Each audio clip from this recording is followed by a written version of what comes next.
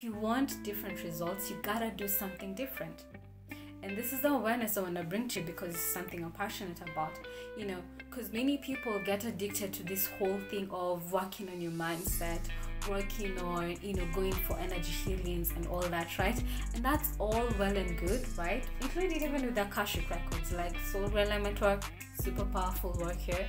When you get to really clear all this, it's so powerful. But here's what people don't do. They don't change their actions after. They still go back to the same way they've been living lives.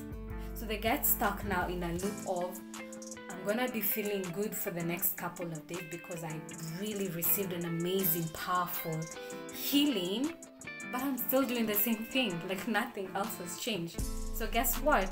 The same thing that took me to that healing before is the same thing that will take me back.